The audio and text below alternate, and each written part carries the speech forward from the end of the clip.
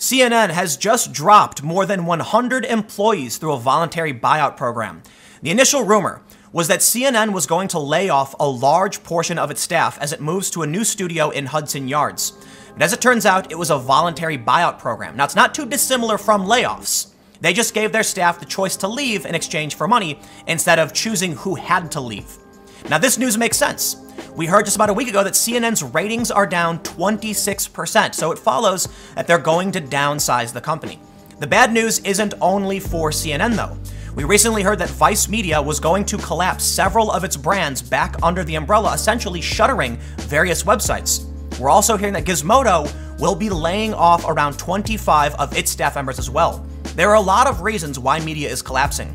Business mistakes, bad politics, but also the monopolization of the digital ad space by Facebook and Google. Today, let's take a look at what's going on with CNN, why they're downsizing, why these other companies are downsizing, and we'll take a look at some of the reasons why this is happening. But before we get started, make sure you follow me on Minds at minds.com/Timcast. I don't want to have all my eggs in one basket, which is YouTube, because YouTube can be biased, and so can Twitter and these other platforms, so it's important to have a backup channel. As these media companies start dying out, they become desperate, they smear people, and they also want to end their competition, which makes it particularly dangerous to have all of your content on one platform.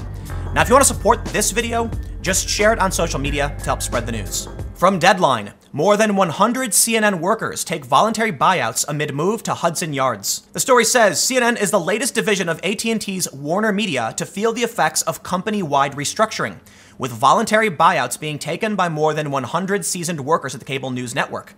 A network spokesperson tells Deadline the exits are purely related to the buyouts and do not involve any layoffs, contrary to a press report earlier on Monday.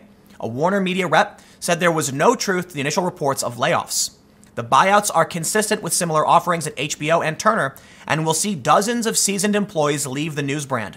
Warner Media parent AT&T is looking to restructure and reduce what was a $170 billion in net debt as of the end of 2018. The story goes on to say Warner Media has been executing restructuring moves beginning at the earnest after the federal government lost its appeal of a lawsuit challenging AT&T's $81 billion takeover of Time Warner.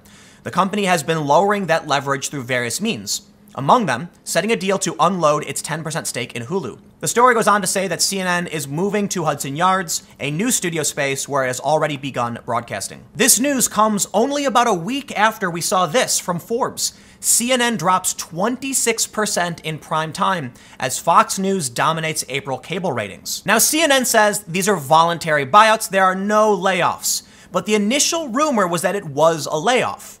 That's probably bad press they didn't want because CNN isn't doing too well. They need to maintain some kind of status so that people continue to watch them.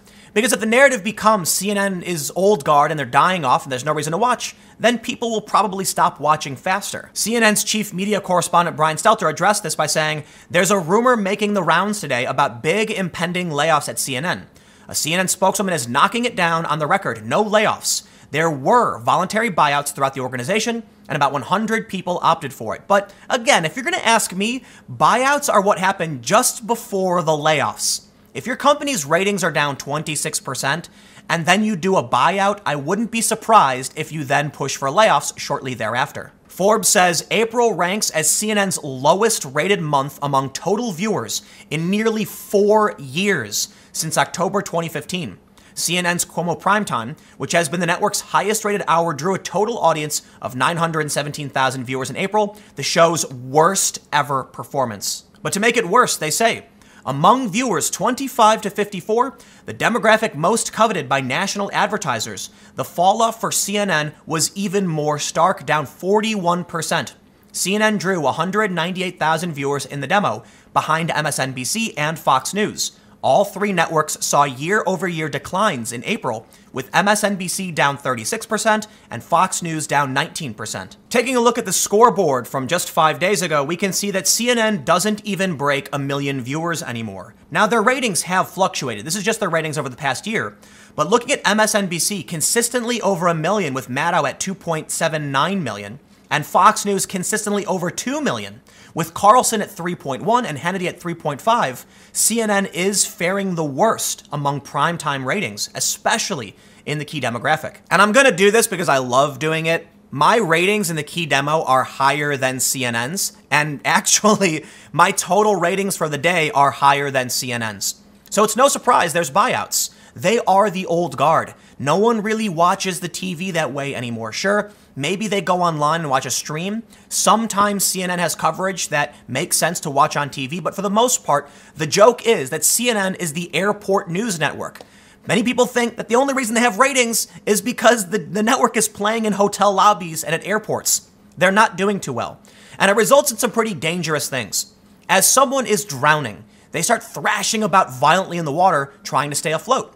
Quite literally, grasping at straws. And then we see these ridiculous reports where their media reporters complain about InfoWars. And if you were to ask me the reason they're so concerned about certain personalities on YouTube and Facebook, it's because it generates controversy and they're trying to build audience online. Address an online controversy, get audience online. That's at least my opinion. Now, I can't say that's for sure, but it seems to me that they're looking for a reason to stay afloat, and they're becoming increasingly more activist-y. They're specifically targeting certain brands and not others. They complain about Mafic Media, which has backing from Ruptly and Russia Today, but they don't care about Al Jazeera. Because to me, it seems like CNN is just trying to find a reason to get viewers, and they don't actually care about being a news brand anymore. This is why they have documentary shows, and this is why they're targeting InfoWars. But it's not just CNN. Last week we heard Gizmodo and The Onion's new owner lays off 25, including their top editors. The story says Geo Media, the newly formed company comprised of the assets of the former Gizmodo Media, will lay off 25 employees according to a memo that company CEO Jim Spanfeller sent to staffers on Tuesday. Among those departing are some of the company's top editors, including executive managing editor Alex Dickinson and editorial director Susan Banikarim. Tim Marchman, who headed up Gizmodo Media's investigative special projects division, was also out. A person familiar with the matter confirmed to the Wrap. The story continues by saying the cuts are an early embarrassment for Spanfeller and the company, which promised only days ago that it would be able to proceed without layoffs. We don't plan to cut our way to growth, Spanfeller told Variety in an interview published on April 25th. We are confident we can make this a profitable, fast-growing business. Of course, he's going to claim they didn't have to lay people off, but I predicted they would. There's no way there's going to be an acquisition of a failing enterprise where they're not going to lay people off and try and find where they can grow the business. And of course, Univision sold it for less than they bought it for, which means it's probably holding them back. Layoffs, in my opinion, inevitable. And now we're hearing from Vice, because Vice is collapsing several of its brands. Of course, when it's reported, Vice makes it seem like a good thing. Waypoint is joining the new Vice.com, new URL, same us. However, the Vice unit framed it rather differently, saying, as of today, Broadly, Tonic, and Waypoint no longer exist and have been folded into Vice. This change has been and continues to be challenging for many, and we urge Vice management to, at the very least, keep the spirits of these publications alive through these workers. Fortunately, the Noisy Music, Munchies, and Motherboard brands will continue to exist under one Vice, as management has taken to calling this restructuring. Although our situation is difficult, Vice Union will use this restructuring as an opportunity to build solidarity between our three separate bargaining units, editorial, production, and post-production, during a trying time for Vice workers. We'll call ourselves One Vice Union. Now here's something very interesting. The Waypoint joining Vice.com, new URL, same us, was published May 6th at 9:09 a.m. However, the Vice Union tweeted at 12:05 p.m.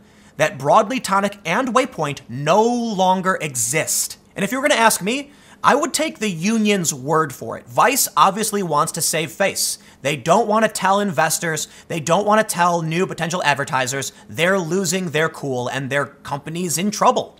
But the union has other priorities.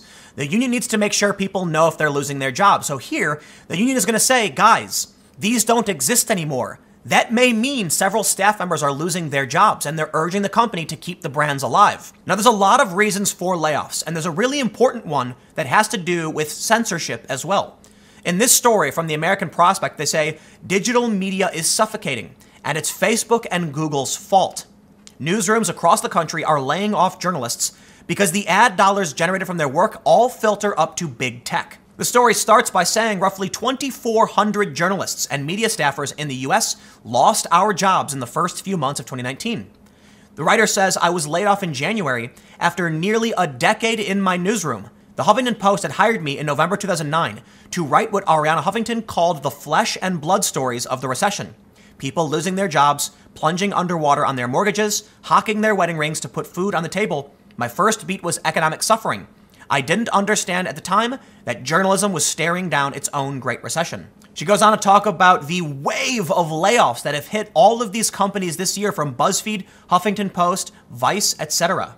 Ultimately, the story goes on to talk about how Google is restricting third-party companies, how they take a big cut of ad revenue, and they essentially dominate the market. Here's the thing. A lot of these news brands built their companies off of Facebook and Google's algorithm. If you Google search something, they wanted to be first. Search engine optimization was so important for these brands to get traffic. And there's only so many results you can get on Google.com. For Facebook, these companies are trying to game the algorithm so that Facebook would show you new content when you logged in. We ended up seeing rage bait content to rile you up, get you to click, and get you to share. When Facebook and Google changed their algorithms, all of these companies lost money and are now laying people off. It's true for us on YouTube as well. YouTube could just change the algorithm tomorrow and my videos disappear from your feed. I've already seen many people saying they don't even get notifications for my videos anymore. Why is that? Well, it's because YouTube said in a video that they only want to show notifications to people who they think are truly your biggest fans, which makes no sense. If someone says they want the notification, then send them the notification even if their phone won't stop vibrating. It's on them to decide, not YouTube.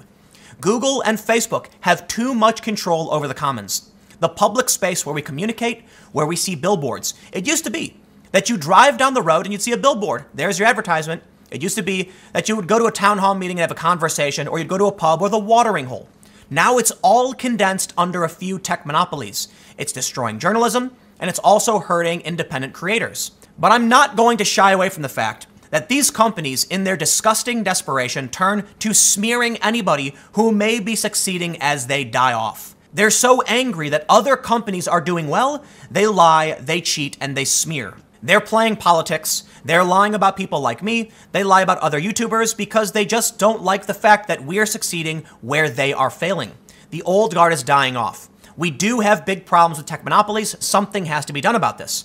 But the solution won't come when other journalists drag us through the mud, because then all you're doing is ensuring we're against each other while the tech monopolies take over and destroy business for most big companies. They're serious problems. I don't know all the answers. What I do know is CNN, Gizmodo, Vice, they're hurting. They're laying people off. They're buying people out. It's going to keep happening. It's not going to stop here. And as long as they keep smearing people like me, I will not be sticking up for them, nor will anyone else. I'd be really surprised to see independent journalists coming to the defense of these companies. No, they're going to gloat. I don't think gloating is the right response, but they're going to do it because these media outlets keep smearing us. Let me know what you think in the comments below. Keep the conversation going. What do you think the biggest problem is? One of the reasons I think they're losing audience is because when they make smears, when they lie, people know, and they don't want to watch Russiagate conspiracy nonsense. When people watch my videos, they know what I talk about. They don't want to hear smears from activist journalists. But the reality is, the activist journalists come about because the companies are dying. It's a downward spiral they can't escape. I think it's twofold. The biggest problem, in my opinion, the monopolies. But again, you let me know what you think and we'll keep the conversation going. You can follow me on Minds at Timcast. Stay tuned. New videos every day at 4 p.m. And I'll have more videos for you on my second channel, youtube.com/TimcastNews, starting at 6 p.m. Thanks for hanging out, and I'll see you all next time.